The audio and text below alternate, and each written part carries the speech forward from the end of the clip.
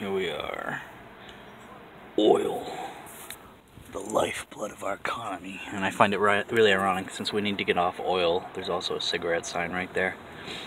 So yeah, we're addicted to this. We could have frickin' water-powered, or at least not water-powered, we could have like frickin' marijuana, hemp oil-powered cars. We could have solar cars by now. But the corporate cartel of oil barons have poisoned our air for too long.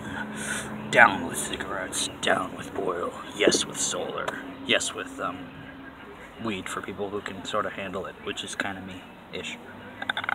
Alcohol I can't handle. Weed,